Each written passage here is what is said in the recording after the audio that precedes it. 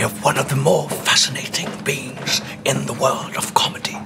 He's sleeping now, but we shall try to approach him with carefulness and joy.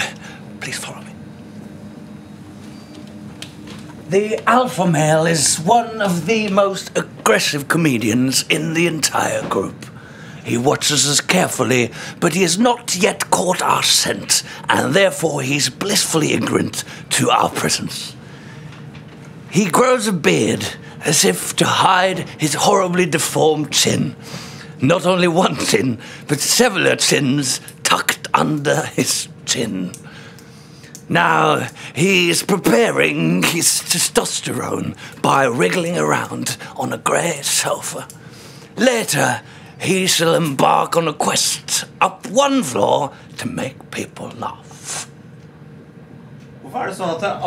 We're done here now.